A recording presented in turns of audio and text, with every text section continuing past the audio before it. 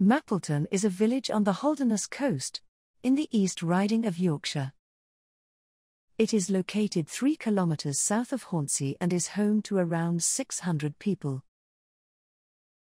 The village is served by the B1242, the main road connecting settlements along the Holderness Coast. Most of the Holderness Coast consists of boulder clay. This material was deposited by glaciers during the last ice age, 18,000 years ago. As the cliff material is soft, it erodes very quickly. Additionally, slumping, a form of mass movement, occurs along the coast. In 1991, sea defences were built to protect the village and the B1242 road from intense sea erosion. The £2 million project created 2 large rock groins to trap sediment carried along the coast by longshore drift. Rock armour has also been used to protect the base of the cliffs from erosion, providing a 450-metre line of defence. It works by absorbing wave energy. The granite boulder rock armour, imported from Scandinavia, was expensive, but it has a considerable lifespan. The cliffs behind the rock armour have been stabilized by reducing their gradient. Vegetation provides additional stabilization from mass movement.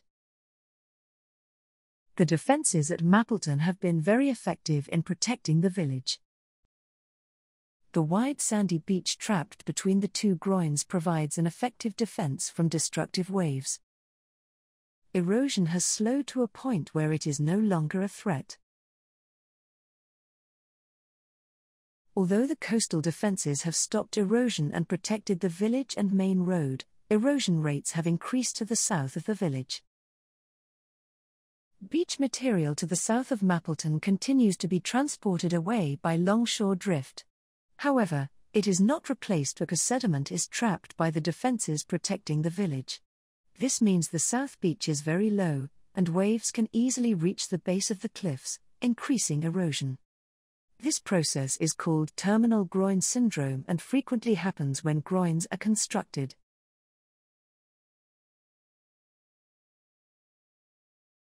Before the defences were constructed, average erosion rates to the south of Mappleton were 1.7 metres a year. Since their construction, erosion has increased to 3.3 metres. Some areas of the coast have lost 10 metres in a single year. This has caused considerable problems for landowners downdrift of Mappleton, including Sue Earle, the owner of Grange Farm in Cowden. Before the defences were put in place, they could put a boat on the beach and leave it there, and the tide never came in and hit the bottom of the cliff only in winter. But now the sand went, and every day it just hits the cliff. So it's undermining it. So that's when we got the increased erosion, because the sediment was stopped coming to us. In 1991, Grange Farm was over 20 metres from the cliffs at Cowden. At the time, Sue was planning on expanding the dairy facilities. However, this was not to be. In 1996, we had, unfortunately, to take the house down. The council came and gave it a demolition order. So we had to get out. We had no option, but it was hard because we had to stand and watch them demolish it. Just before that, about a year before, we'd lost the road, because there was a road at the top that we used to use for access, and that went. They did help us with the electric, because that was, I think, 10,000. They did contribute to that, and a few skips to get rid of the farm buildings, but that is all. We never got compensation. Between 1991 and 2022, approximately 100 metres of land at Grange Farm has been lost to erosion. In November 2022, there were only 2 farm buildings left standing, one of which was in the process of being demolished.